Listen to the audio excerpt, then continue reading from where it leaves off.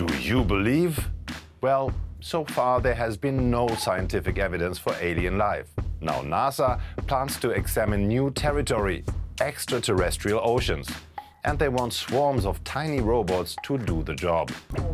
Come again, how does that work? And could it really improve our chances to find alien life? There's new and uncharted territory when it comes to space exploration, ocean worlds. Scientists are convinced that there is extraterrestrial liquid water not too far away from Earth, meaning in our solar system. Water is recognized as one of the key requirements for life as we know it, so its presence increases the likelihood to find extraterrestrial life as well.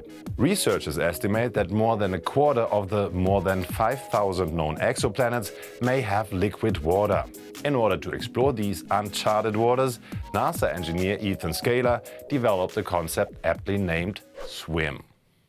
How does it work?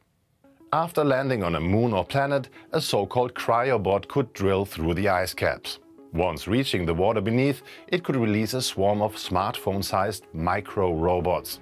Each robot would have its own onboard computer and a propulsion system. They would be able to communicate via ultrasound, comparable to dolphins, and would have various sensors to measure things like temperature, acidity, pressure, or other variables. To put it simply, the robots would form a swarm of communicating robotic fish.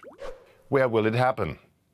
The most promising candidates for nearby subsurface oceans are Saturn's moon Enceladus. Scientists have observed water plumes erupting there, and Jupiter's moon Europa.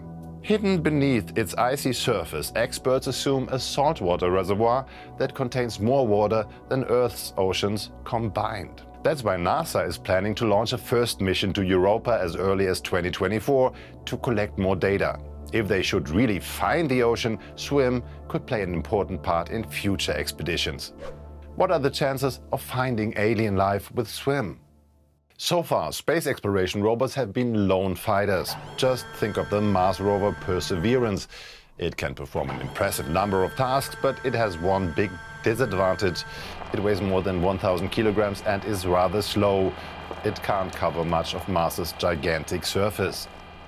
The SWIM robots, on the other hand, are much more agile. While the bigger cryobot could serve as a mothership or central control unit, the microbots could swarm out to do all kinds of tasks, individually or in groups.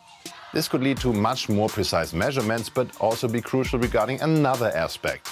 In case there's nothing to be found at the place the drilling took place, the microbots could still travel to different places. To sum it up, where there's liquid water present, it's more likely to find life. And the chance of finding signs of aquatic extraterrestrial life could be much higher with a swarm of robotic fish. But overall, the chances to detect intelligent life underwater are rather slim. When it comes to extraterrestrial civilizations, even the most optimistic calculations assume a long distance between them. A study from 2018 estimates a total of 36 intelligent life forms in the Milky Way, with an average distance of 17,000 light years between potential civilizations. Jupiter is less than 1 light hour away, so finding intelligent life on its moon Europa seems statistically highly unlikely.